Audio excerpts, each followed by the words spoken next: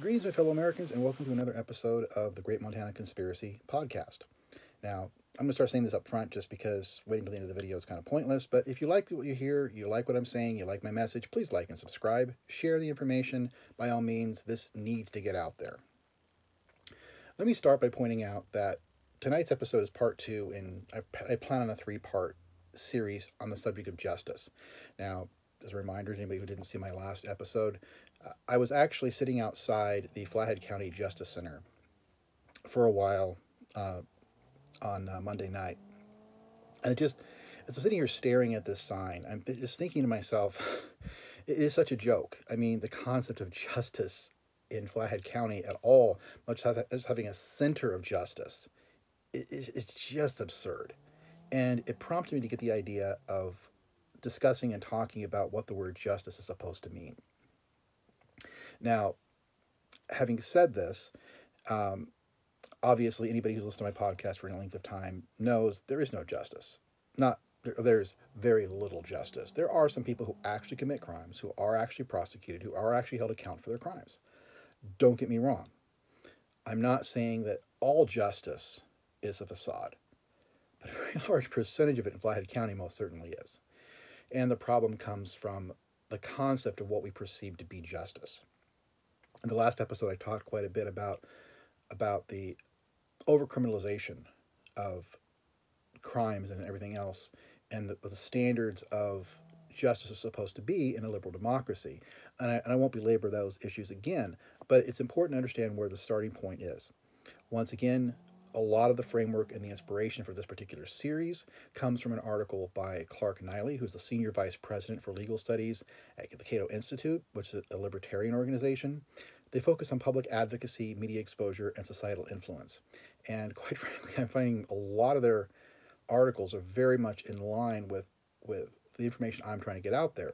So when I went to research the concept of justice, this article just really spoke to me, and therefore it's really structured my idea of how I'm going to present the argument, if not in full, and I certainly do draw some information from that article, and again, I will provide the link in the description to this video, but it's not entirely drawn from there, but it is the framework and the format is structured by it, because I think that Clark did a wonderful job. He did a wonderful job presenting this argument, and honestly, go read that article, because that article it's so poignant and just to the point, and he really does a much better job than what I'm doing.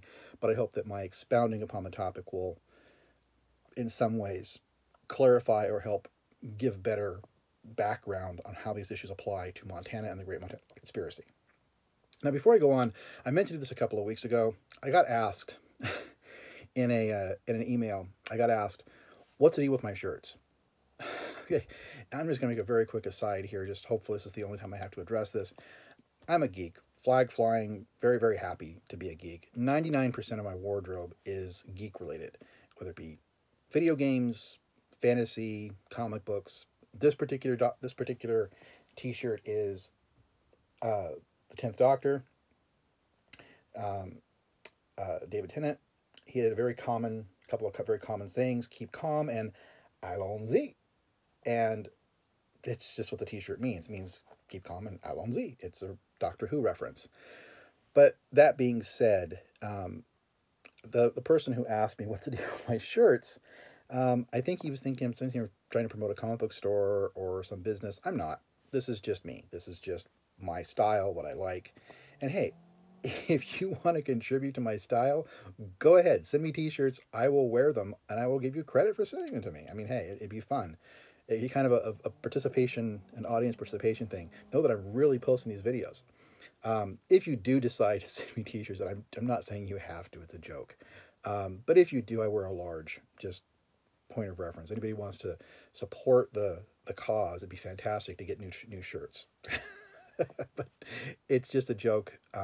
It's not a serious request. But of course, you can support the program, and you can support my efforts to try to get the information out there. And in whatever way you feel that's necessary, please look at the information in the content attached to this video for more ideas on how to do that.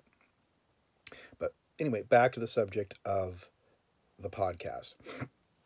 As I said, I've previously discussed the unconstitutional overcriminalization of law in the United States. And this is also leads to what Clark calls, and I love this term, point and convict adjudication. Point and convict, not point and click. Point and convict. Basically, it's okay. That person looks easy. Just point, convict him, throw him in the rubble. Point, convict him, throw him in the rubble. It literally is that. It really is that simple. It's drawn out it's a little faster than that, or not as fast as that, perhaps in the real world, but it nevertheless is really that simple. And the reason why, and I've discussed a lot of these elements in my previous videos, and it has nothing to do with Clark's articles. I've actually discussed this, and I have expressed interest in pursuing other topics of this nature, dealing with pretrial detention, plea bargaining, presumed guilt, fear and retaliation, defective information system used to bypass the grand jury. All these methods that are used to instill a streamlined prosecutorial system that convicts 95% of people without a jury trial. And I cannot emphasize this point strongly enough. A jury trial is a constitutionally mandated mechanism. Let me say that again. It is a constitutionally mandated mechanism. Nowhere in the Constitution does it suggest plea bargains. Nowhere does it say that someone can bypass a jury trial by making a plea bargain with the state. Nothing like that exists in the Constitution. It was never the founders' intent. The founders' intent was that individuals had a right to stand up and defend themselves against accusations. That the state bore a burden to prove. Emphasis on burden. They're the ones who are supposed to suffer any backlash or consequence. They're the ones who have to work at it. They should not be able to coerce people into confessions. And that's precisely what the system sets up to do. Every American is entitled to a jury trial. Every citizen, every United States citizen is entitled to it. But as I said, 95% of the people who get charged don't take it up on it. Believe me, if you're out there and you're convicted of a crime, guilty or innocent, stand trial, folks. You're going to break the system. You're going to break the back of this corrupt system because they can't afford to do it. They cannot afford to take every case to trial. They simply cannot afford to do it. This is why plea bargains were created, was to streamline and to make it far more expeditious and less costly to prosecute and to throw people in prison. And then that starts the whole prison for profit system, which, yet again, is another system I really need to talk about, but I won't belabor this particular video on that. But look it up, prison for profit. It's a huge issue, but I will come back to it and talk about it, I promise. Okay, so if the jury trial is the constitutionally mandated program and 95% of people prosecuted don't exercise that mandate, what does that say for our judicial system? How does it say for our judiciary, for our criminal justice system? How can there be justice if 95% of the people don't employ the constitutionally mandated protection against self-incrimination and the right to challenge accusations brought against them? And this is why. Why would people do this? Why would 95% of America say, okay, you know what, I will plead guilty to a crime. I'll just take consequences. Why would 95% of the people do this? And this is really important to distinguish. This isn't just criminals being compelled to speak to their crimes. This is just as many innocent people being coerced to say things. There's a reason why torture is not an effective method of information gathering, because people who are under torture, who are under coercion, who are under intimidation and threat, make stuff up to get out from under the threat and harm. If you've got bamboo being shoved under your nail, if you're being waterboarded, you're going to say whatever it takes to stop that torture. You're going to say whatever it takes to stop that threat. What do I have to do to be free of harm? If I can't run away, I need to do whatever this person is asking me to do just to save myself from further harm. Innocent or guilty alike, it works on both. It works on both. If you are perfectly innocent, if someone says, hey, I saw you rob that convenience store, and you are in a different state entirely, but they've got you in jail, they've got you under bail you can't get out of, you're going to lose your job, your home, you're going to lose your visitation to your kids, your wife is going to divorce you, they're threatening to charge your wife as a co-conspirator, throw her in jail, the kids are going to end up in foster care. What do? Yeah, I did it. Let me out. Let me take care of my family. Because my family is far more important than whether or not I pay a fine or I go to jail. But let me protect my family. Let me protect myself. Let me protect somebody besides you. When you sit here and you coercively compel people to make statements that you want to hear, you're no longer concerned about the truth. You're only concerned about what you get out of it. And so long as the justice system isn't interested in justice, it is a joke to call it that. There is no justice in convicting innocent people. There is no justice in it. But this coercive plea bargaining that goes on, which is the primary focus I'm going to work on tonight, it's an insane aspect. They will put you in jail. They will threaten you with consequences. They will access you with, I've already talked about excessive pretrial detention, excessive bails, the cost of defense, bringing up this costly defense to try to defend yourself against these accusations. Threats and intimidations against witnesses, family. If you're locked up, you can't gather information for yourself. You can't gather witnesses for yourself. They oftentimes will threaten you with multiple charges. They'll stack multiple charges to get you to agree to one. Let's use the robbery one. Okay, I'm going to not only charge you with robbery, I'm going to charge you with assault with a deadly weapon. I'm going to charge you with, you know, with a string of robberies, or maybe a a grand theft auto. We're going to throw some other charges on there, and we'll agree to drop these other charges if you agree to plead guilty to the theft, to the burglary. It's called stacking charges. When you stack these multiple charges on in order to coerce and compel, it's a very effective system. You start to lose hope. You're going down this rabbit hole and you have no way out except to cooperate with the people who are holding you down. These excessive penalties also are applied when it comes to jury trials. I mean, you're saying, okay, if you go to a jury trial, if you agree to cooperate with us and plead to this, we'll give you 5 years. But if you go to trial, I'll give you life. You go to trial and you lose, you face life imprisonment or some excessively harsher penalty than if you take this plea bargain. I'm innocent, but can I afford to have my entire life thrown away? Can I afford to lose 20 years of my life? Can I afford to lose 10 years of my life? Can I afford to lose any more time than what they're throwing at me just to get out of here and try to get my life back? Honestly, anybody who knows my story knows that I spent 5 years inside the incarcerated system refusing to confess to a crime I didn't commit. I wouldn't break. But I was surrounded by people who broke every day. And maybe not literally every day, but you know what I'm talking about. People who I honestly and sincerely, having heard their sides of events, believe are innocent, would confess to crimes just to get out, just to try to get on with their lives, to get past this point because they break. For myself, I looked at myself and said, I can't look in the mirror every day and know my freedom is gained by a lie. I can't live a lie. That was my sobering mantra, if you will. I can't live a lie. Other people don't have that ability. Don't have the ability to stand. I was convicted in 2004. The accusation first came up in 2003. It is now 2021, and I'm still maintaining my innocence in spite of fear, in spite of threats, in spite of intimidations, in spite of consequences that have been thrown at me left, right, and center. I'm still standing my ground. Not everybody has been able to do that.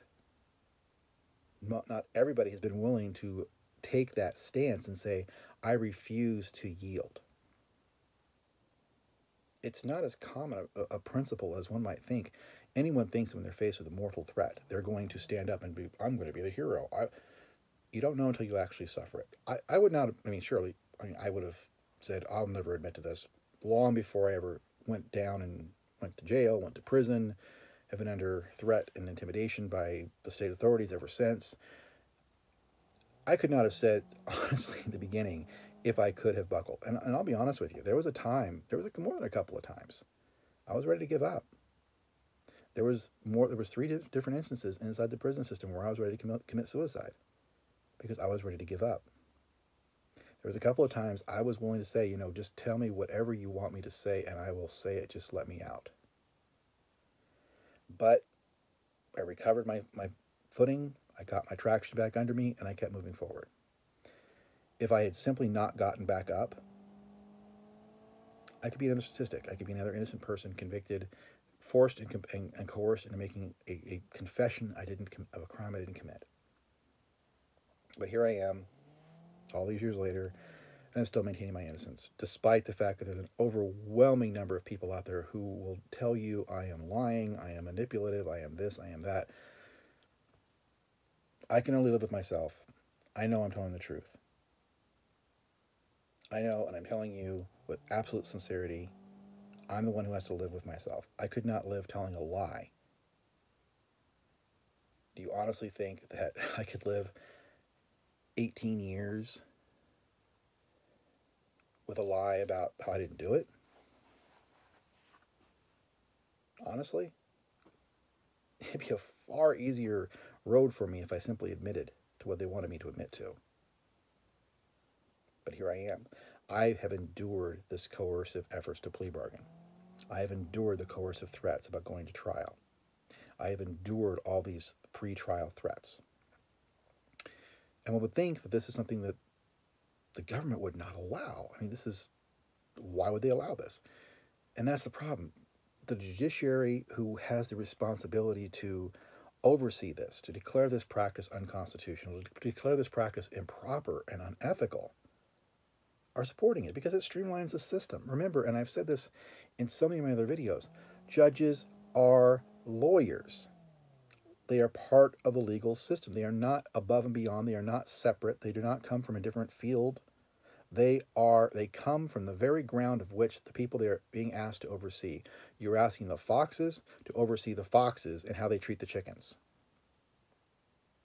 You're not going to have an ally out of a judge 9 times out of 10. They're going to be allied with that attorney, or they're going to be allied with the state, because that's who they are. They're not independent. They're not standalone. They are not an impartial judiciary. They're just not. And time again, the judiciary that has a constitutional obligation to protect the civil liberties of the citizens of the United States stand in favor of the state, their fellow attorneys, and the lawmakers, because that's who they are. I mean, just as an example, and I'm going to throw some examples at you just to give you, the U.S. Supreme Court has come back time and time again and said that this is acceptable practice. There's a case, and this is actually a case that Clark brought up. So credit to Clark where Clark is due. It's called Bordenkircher versus Hayes, and notation volume 434 of the U.S. Supreme Court's reporter, page 357. It's a 1978 case. So the actual notation is 434 U.S. 357. Their decision basically said that coercive threats of harsher sentence are permissible when it comes to pre-trial plea bargaining. They first started out, and when they started talking about issues of retrial, they outlawed it. They said, to punish a person because he has done what the law plainly allows him to do is due process violation of the most basic sort. Except they're talking about somebody, if they're retried, the prosecution can't come back with a harsher penalty for them coming back and retrying their case. However, they went on to say about the pre-trial process. In the give and take of plea bargaining, there is no such element of punishment retaliation so long as the accused is free to accept or reject the prosecution's offer. Excuse me? They're free to accept or reject. Right. If you go to trial and you lose, you're going to face 50 years. Or you can take a plea deal right now for 5. You're free to accept or reject that. That's intimidation of the highest order. I am threatening you with a consequence if you do not do this. You are not free to, sure, you can accept or reject it. If somebody comes up to you and threatens to stab you with a knife if you don't jump off a cliff, you can still accept or reject it. If someone says, "Hey, you punch that girl, or I'm gonna slash I'm gonna blow up your car," and you don't punch the girl, sure, you have a choice not to do it, but you could lose your car. I mean, come on. It comes down to the point of at what point is intimidation? Of course, you're free to decline an intimidation issue anytime. It's still a crime. Intimidation and coercion are crimes, ladies and gentlemen. They are felonies. Felonies that the prosecutors are legally allowed to do, and the U.S. Supreme Court has upheld them. There's another case called United States v. Goodwin, 457 U.S. 368. It's a 1982 case. If a prosecutor brings additional charges after a defendant refuses to accept a plea bargain, a court cannot presume that the additional charges are an impermissible penalty for the defendant's refusal. Excuse me?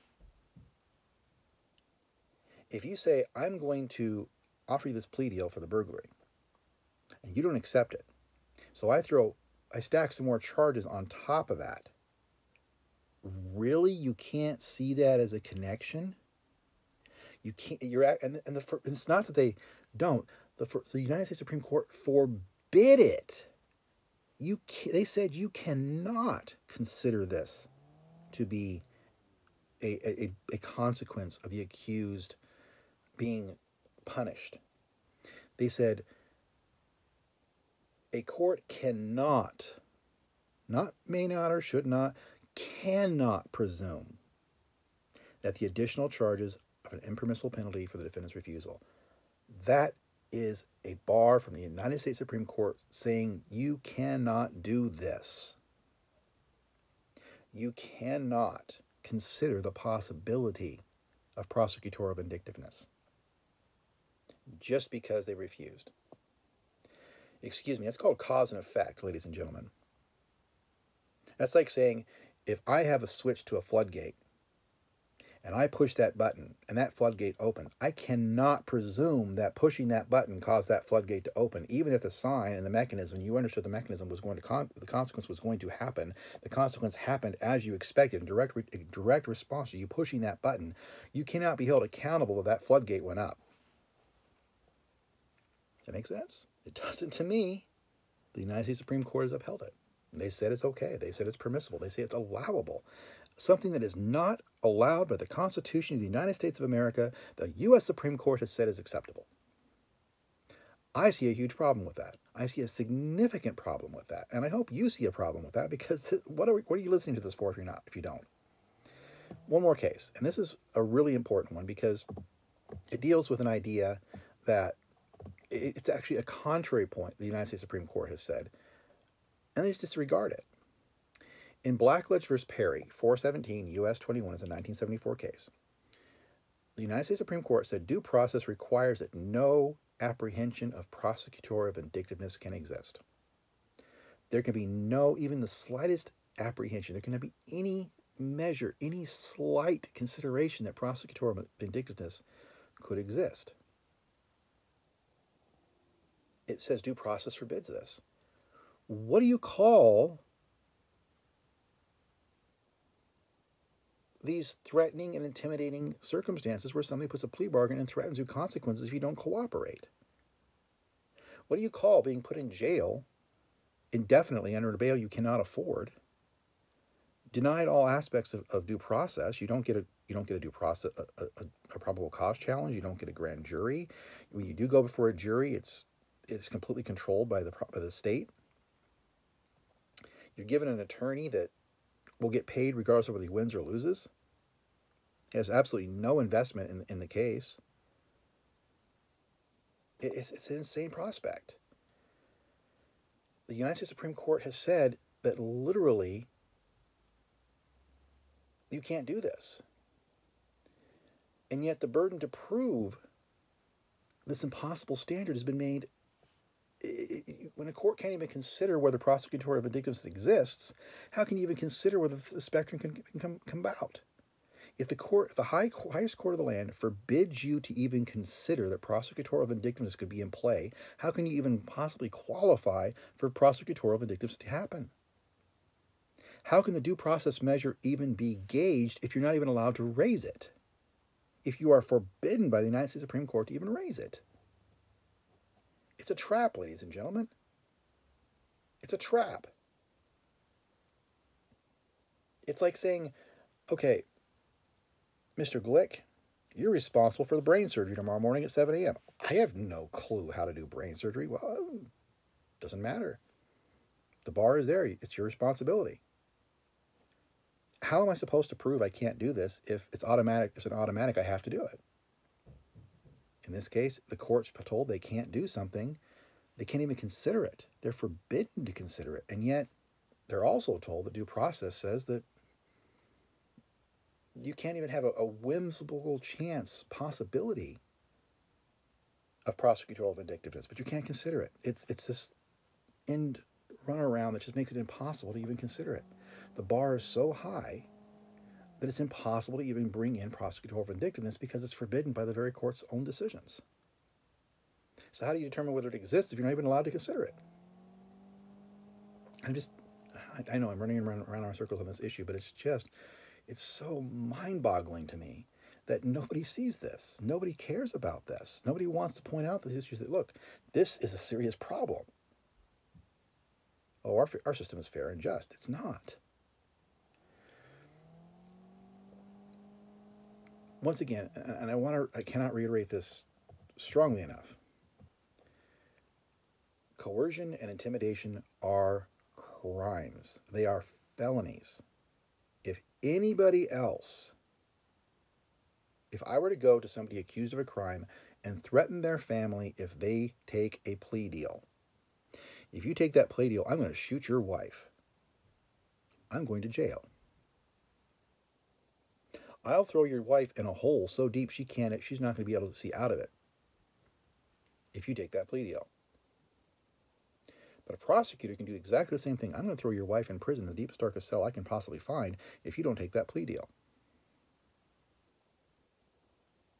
What's the difference? One's a crime, one's not? No. Where's the justice there? Where's the equality there if the prosecutors can commit crimes in order to effect justice? And I just want to be clear. I'm not making this up. Montana Code Annotated, Section 45.5203. This is Montana's law.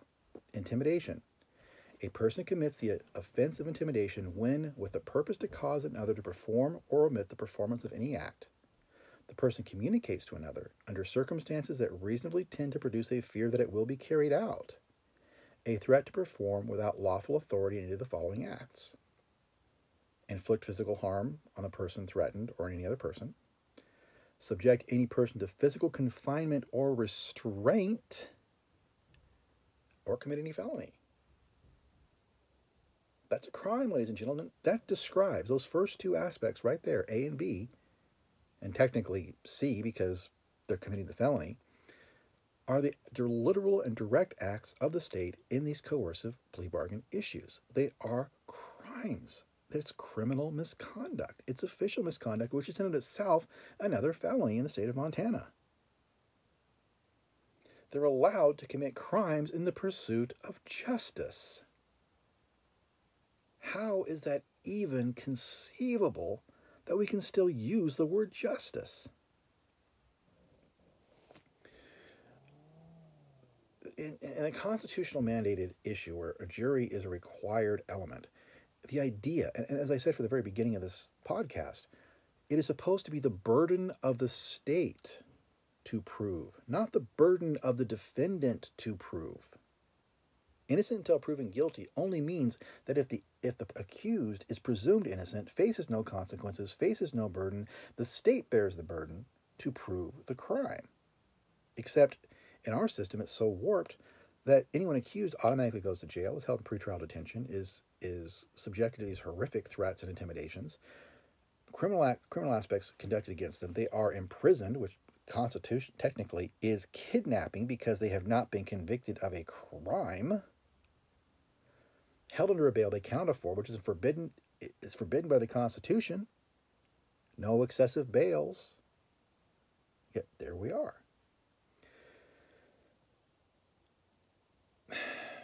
Plea bargains bypass this constitutional mandate. It permits a streamlined, factory-like process to allow people to be prosecuted, thrown in prison, in all defiance of any concept of justice. Doesn't matter if you're innocent, guilty.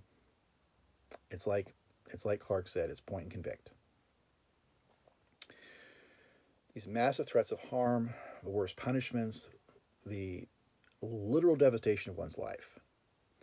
Innocent and guilty alike plead guilty when threatened with these kinds of consequences. It's just human nature. We want to protect ourselves, and we will do whatever is necessary to protect ourselves, even if we have to be dishonest to do it. The entire process is unconstitutional. Not just the threats and coercion, the entire process. Held in pretrial detention, excessive bails, no constitutional pretrial protection, no post-conviction protection, massive influx for the prison for profit system, the incentives being provided to the states and the counties and everybody else to profit off of the prosecutions of individuals in mass prosecutions. All this is unconstitutional. The United States already has the highest per capita incarceration in the world. We're supposed to be the land of the free and home of the brave. We are the land of the incarcerated, ladies and gentlemen. We hold more people per capita in prison than any other country in the world. And I'm talking about North Korea and China to boot. We have more people incarcerated, and not just by a little bit. We're talking massively outnumbered. We're like 5 times more incarcerated than the closest competitor when it comes to countries. And what's worse, this is going to sound insane, but Montana has an even higher per capita than any other country in the world, including the United States. Montana alone has 789 to every 100,000 people in jails and prisons, and that's not counting the people who are on probation, who are in some kind of deferred sentence, who are under home arrest. We're talking just the people in jails and prisons. Just the people in jails and prisons, 789 per 100,000. The U.S. national numbers are 664 to 100,000. There's over 100 per capita difference. Montana, it grossly exceeds not only the world, but its own country as a whole. Because massive pretrial detention, massive post-trial detention, massive incarceration across the board, deprivation of civil liberties, left, right, and forward, and it's the Great Montana Conspiracy at its core, is powered by the eradication of any concept of civil liberty. It's all doctrine. We have civil rights. No, we don't. Not in Montana, we don't. We only have civil rights if the government wants us to have civil rights. We only have liberty if they choose to give it to us. There's a site, and I'm going to provide a link, by the way, in a second link inside my description. There's a site, and I really want you to go to this site. But this site is just, it's just, the whole page has got Montana statistics. It's right there in charts and graphs and everything else, and it'll blow your mind. It's called prisonpolicy.org/profiles/mt.html. I'll repeat that. prisonpolicy.org/profiles/mt.html. Go there, look at the graphs, look at the statistics. These are scary, ladies and gentlemen. I said it before. The government officials face zero consequences for their actions. They face and the next video, by the way, we'll be talking more in depth about that. But I've already said it in my other videos. Zero consequences. They can heap all this cost and consequence onto the people who are being accused. The prosecutors themselves go home without any penalty or loss. They don't lose their jobs if they lose the case. They don't face any consequence whatsoever for their misconduct, for mishandling, for their threats, their intimidation, their own crimes. No consequences. They're above the law. Justice is the means by which established injustices are sanctioned. That is a quote. It's from a poet, turn of the century poet, Anatole France. It's from one of his works called Cronquibie. And trust me, I had to look up the pronunciation on that because it is a really long, weird French word. Craingquebille.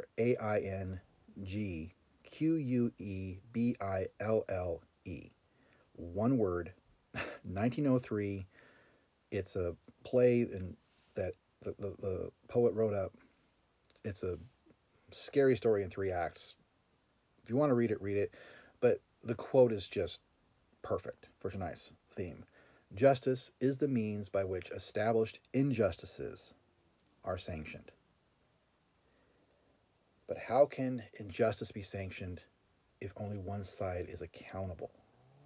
If the government can use injustice in the pursuit of justice, where is justice? Where's the line? Especially when that same injustice is being used to frame innocent people, and they don't care what harm they cause in the consequence in the pursuit of this zealous need to put people in prison. Not because they're criminals, not because they need the bottom dollar. They need those numbers. It comes down to the prison for profit system. It comes down to building their jackets for elections. It comes down to convincing the people that they're doing a job that they don't need to be doing. Remember, ladies and gentlemen, 789 per 100,000 in jail, in prisons, in some kind of detention facility, and that is not counting the people who are out on probation, parole, which are still a form of supervision, still a form of custody, people in home arrests, people who suffer some kind of limitation or restriction as a consequence of a conviction. Montana dwarfs everyone, including the country's national numbers as a whole. And the United States dwarfs everybody else in the world. There's a problem here, ladies and gentlemen, a significant problem, and it's one that comes down to the question, how can you have justice when crimes are committed to enforce it? You can't. It's impossible. It's an impossible scenario. It's like, how can you have 5 when there's only 1 and 2? 1 and 2 is 3, not 5. But somehow we have 5. No. Justice requires equality. All people must face equal consequences. All people must be accountable equally under the law. And right now we don't have that. Not in Montana. Definitely not in Montana. Certainly not in other parts of the country, but definitely not in Montana. Welcome to the Great Montana Conspiracy. As always, thank you for your time. If you wish to support us, please do so. Like, subscribe, and by all means, share the video. If you have any questions, please refer to the information attached to the video. If it's not attached to it, please visit if for some reason you're watching this video and the information is not attached, go to YouTube. Look up the Great Montana Conspiracy Podcast. The information should be there. If not, visit monspiracy.podbean.com, which is where this podcast originates. As always, as I close this video, please, in this world as it exists, please be safe, and whenever possible, please be free. Thank you.